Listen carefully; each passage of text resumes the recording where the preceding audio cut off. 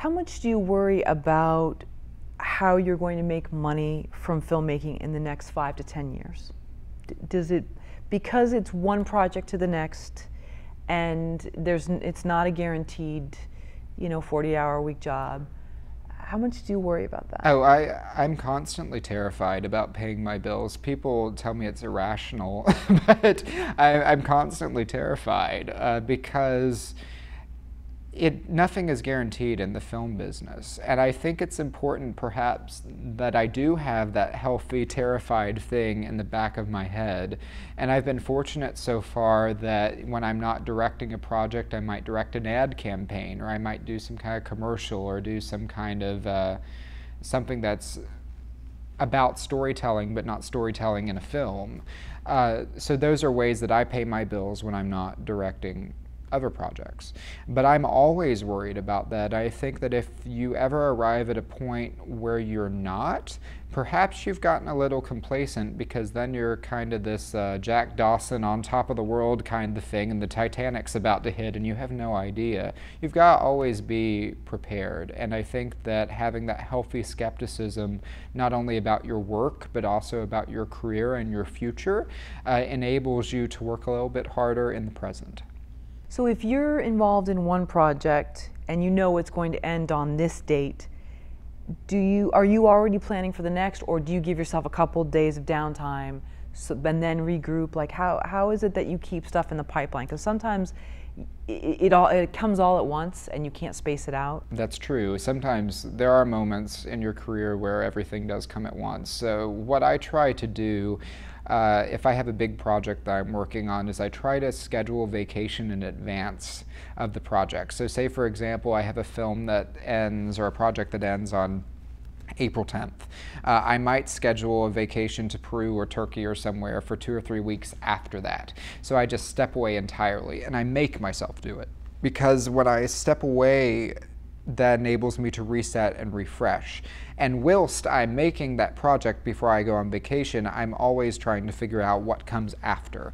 I try not to be in a position where I have no idea what comes next. It's the same thing that I kind of deem as taking your career seriously. When you finish a project, whatever it is, it may be a movie, an ad campaign, documentary, a book, whatever it is, people are going to ask you what you're doing next.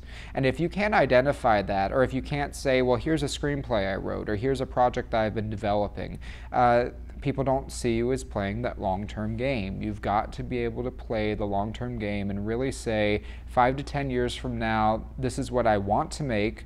This is my plan. It may not come to fruition exactly the way you expect, but if you have some kind of pathway to get there, you're going to have a lot better chance. Well, I've heard a few people say that they love that space of the unknown. Mm-hmm. That they actually, you don't like it? Okay. I do not like the space of the unknown. I think that for me, and perhaps this has to do with me losing my father at a younger age, unexpectedly, I think that for me, I always want to have an idea of what I'm doing next. Now, that's not to say that I'm not open to a project that might come across my desk or something new. That happens all the time. But if I don't have an idea of what the next 2 or 3 things are going to be, that makes me panic because of the financial reason you just talked about, because then I'm like, oh my gosh, I'm not going to be able to pay my bills. I'm not going to be able to live in a lifestyle that I'm comfortable with.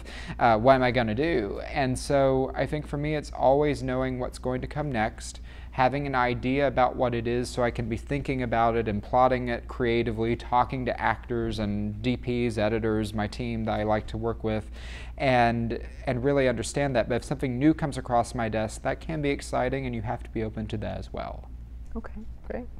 But vacation's just as important. Vacation's very important, I think. Yeah, that's true, to get yourself out of... I think it's super important. I mean, for me, not everyone does it, but everyone has their own thing. But for me, it's when I do a big project, I go overseas. I go far away for several weeks. That's, for me, what I do. And that enables me to really reset.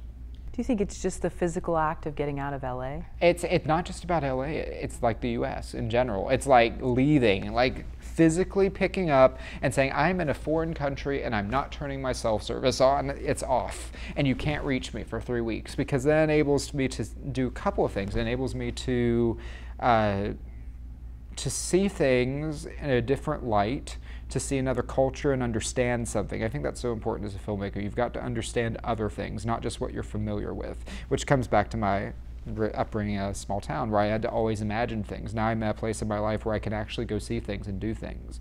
And so I think that for me, that's really important. It's something I need. It's sustenance. If I stay in one place for too long, I feel really cagey.